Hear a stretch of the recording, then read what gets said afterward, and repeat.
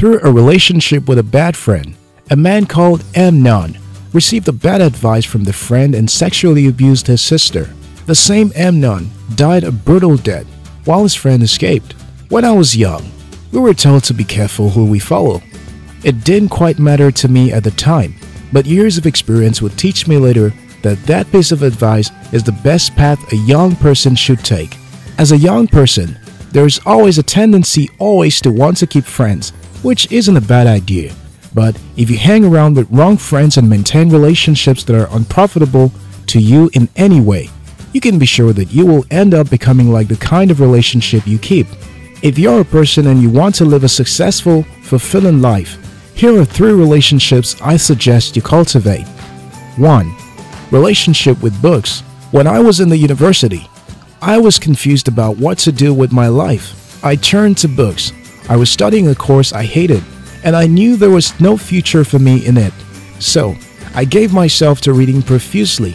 I read so much I hardly thought the world around me existed. The result was that in my 3rd year, I discovered what I was supposed to do with my life. I found my calling as a writer and threw myself into it. My spoken English was quite poor then. I read myself into becoming one of the leaders of an organization that allowed only highly intelligent people to lead. If I hadn't spent time reading back then, I can't imagine what my life would be now. By reading, Daniel in the Bible understood God's plan for his people. He discovered that the period of slavery was ended, and yet out of ignorance, the people were still living in slavery. You see, people who don't read are living in some sort of slavery. The reason is simple. You are always paid as much as you know. What you don't know will either negatively impact you or hold you back from getting to places you are supposed to get to. So, yes, it is true. Ignorance does kill. If you spend your time reading loads of books starting today, you can bet your chances that your future will be secure, because you will know just enough to always put you over your mates. You can do the test yourself. Who do you enjoy listening to? Between the friend who shows a high sense of knowledge about a topic and someone who knows nothing but speaks foolishly. 2. Relationship with skillful people. Isaac Newton is alleged to have said, "I know so much by standing on the shoulders of people who have gone ahead of me." Observe most of the successful people in the past and in our contemporary times. Bill Gates hung out with Paul Allen and built a successful company. Steve Jobs hung out with Steve Wozniak and both built successful companies. Larry Page hung out with Sergey Brin and their companies keep growing. Nicholas Zenstrom hung out with Janice Fries and both built Skype, which was sold to Microsoft for $8.5 billion in 2011. Who you hang out with will determine who you become. Beautiful as it is to have friends whom you talk to, the truth is, if your friends are not 5 times better than you should at least be on the same level as them, and be sure you all are working towards going to some great place. When you hang out with lowlies, it is just so certain that they will inflict you with their mindsets.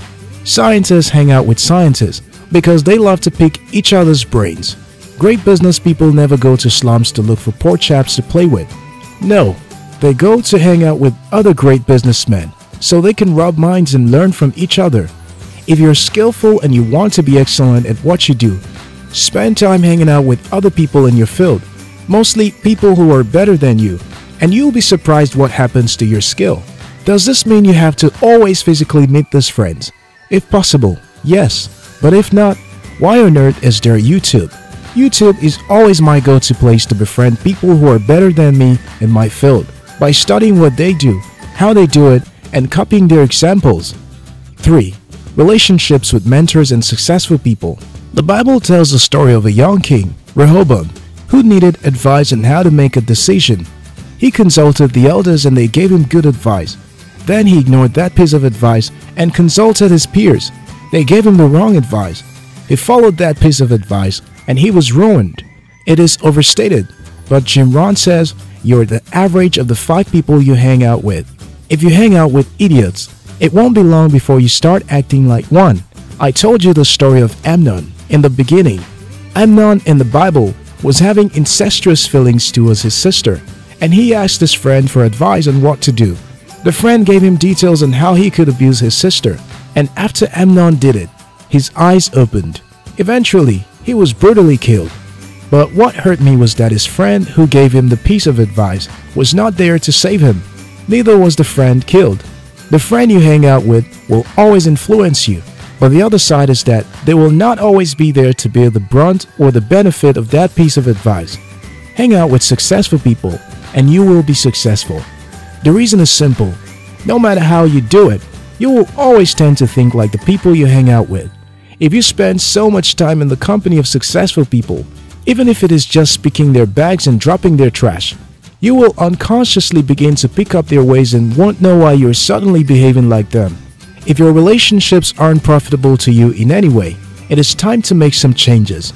Young people who have made plans to live a successful life know the importance of the people they hang out with. You may not have all the money in the world, and you may not have all the resources and opportunities in the world, but you sure have the power within your grasp to choose the kind of people you hang out with. Hang out with books, because the more you know, the more you have the edge over most who don't know. Hang out with skillful people, because if you're very good at what you do, you'll move forward faster. Hang out with successful people, because you will always think and act like the people you hang out with. If this video inspired you, share the video. We love you.